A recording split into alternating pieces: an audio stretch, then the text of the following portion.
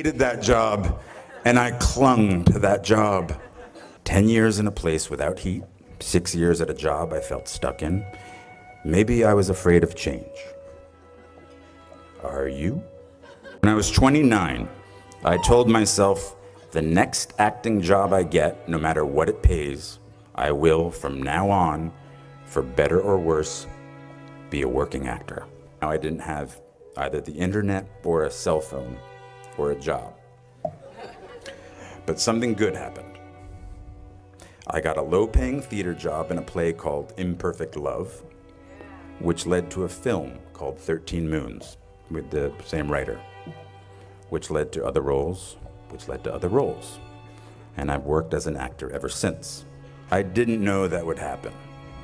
At 29, walking away from data processing, I was terrified.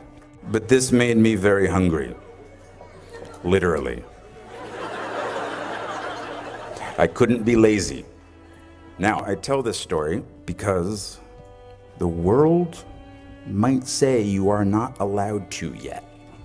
Please, don't even bother asking. Don't bother telling the world you are ready. Show it. Do it. Trust me. A rhythm sets in. Just try not to wait until, like me, you're 29 before you find it. And if you are, that's fine too. Some of us never find it. But you will. I promise you. Raise the rest of your life to meet you. Don't search for defining moments, because they will never come.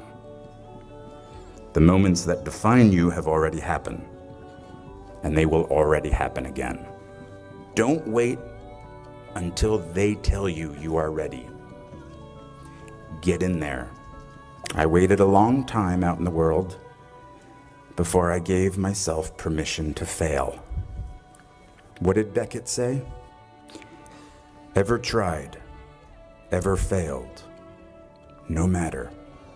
Try again, fail again, fail better. The world is yours. Treat everyone kindly and light up the night. Thank you so much for having me here.